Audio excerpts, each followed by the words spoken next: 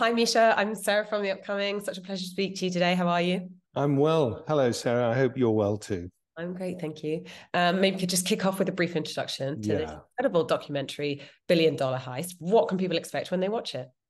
They can expect a bit of a shock as to just how much money can be stolen from what you would have thought was a well-protected bank because it's a central bank. It is the Bank of Bangladesh. And these guys came within a couple of hours or so of pulling off a heist of $1 billion, which is just, I mean, you remember when we had well, you won't, you're far too young, but the great train robbery in which they got a few million quid. And that was absolutely sensational at the time. And even if you look at things like Ocean's 11 or Ocean's 12, they get away with 10, $15 million or whatever. What you're going to see is how cyber has just turned the scale of criminality in a way that was unimaginable even 10 years or 10, 12 years ago, that you can get away with a hell of a lot these days. And obviously, having back in 2016, but not that many people know about it or know that these sorts of things are possible. Why was now the right time to kind of make this documentary about it? And why do you think it is that things like this perhaps aren't part of the cultural consciousness? Sarah, it's a very good point you make here, because within the sort of cybersecurity and cybercrime researcher community, the minute this happened, everyone was talking about it because it was just so gobsmackingly large, the whole thing. And it was extremely carefully planned. I mean, this would have been planned well over a year in advance. And the timing of how they actually did it was really smart, because it was a holiday in Bangladesh on Friday. It was a Saturday in New York. These are all relevant places to the whole thing.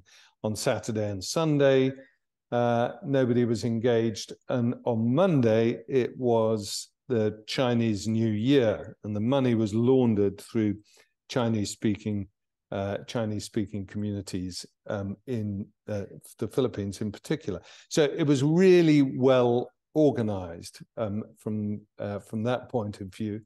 But because it's a cybercrime, it's very difficult getting people to get interested in cybercrime, because it's all about nerds sitting at a keyboard and just typing away, and a load of figures appearing on the screen.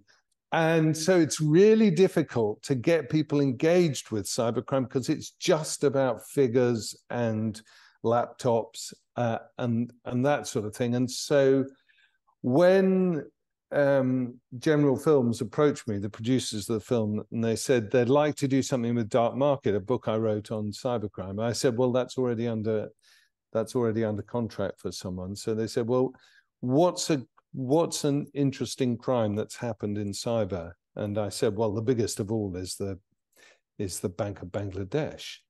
And I assumed that everybody knew about it. And as we've been making this documentary, it becomes clear to me that very few, if anybody's heard about this, apart from those who engage with it professionally. And so I think with the introduction of artificial intelligence, which is going to have a big impact on crime as well as everything else, in a negative sense, unless you're a criminal, in which case it's a very positive sense.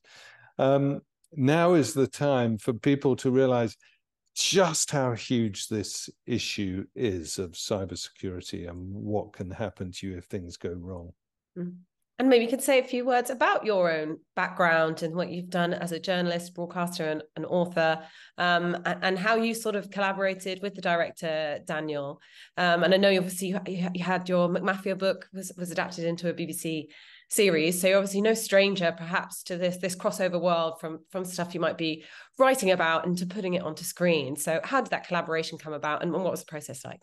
Yeah, I confess I also many years ago, my first degree was in drama, so I've done quite a lot of acting, and I've read a lot of scripts and read a lot of plays and that sort of thing. And so this is not a world that I was unfamiliar with. And then, of course, McMafia happened, as you said, and that was a big production. My nonfiction book being made into a feature drama for the BBC. So that was very exciting. I was put together with Dan Gordon, the director, by GFC, by the production company. And Dan is an incredibly gifted director who has already made some great films on Hillsborough, on the issue of paedophilia in football, and a terrific film called The Australian Dream, winner of many awards, and a very straight guy. He's from Sheffield, and it's one of the reasons why he did the film on the Hillsborough disaster, because he's a big Sheffield Wednesday fan. And he and I hit it off straight away, and it really helps. I mean, this was with the case with McMafia as well. If you feel as though somebody speaks your language and vice versa, collaboration with them, if you understand that your job is not directing the film, I don't know anything about, I couldn't direct my way out of a paper bag, but that I'm there for Dan to do the best that he can, then I will, and vice versa. So we had a great time with the filming, and and the way that he put it together, particularly with the animation, I think, which works extremely well. I hope it's another hit for him. Obviously, I'd like it to be a hit for myself, but Dan deserves it more than I do.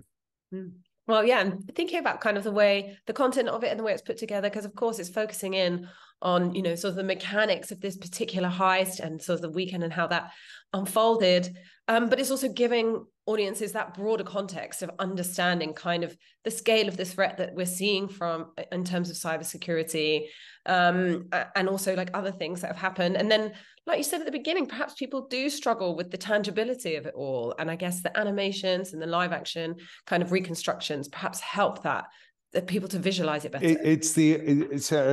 You're absolutely right, because it's the only way you can do it. You've got to think really creatively when you're doing anything that involves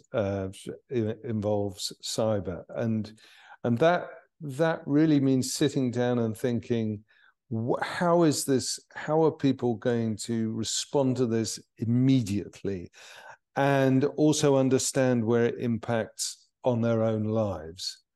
There are also some very nice bits in the film where you realize that the criminals are only human as well, because the reason why they didn't get away with $1 billion and only got away with around 100 million, which, is nothing to sneeze at if you're a criminal. The only way they didn't is because they are subject, just like we are, to human error. And so one of the great things in the film is they misspell the word foundation.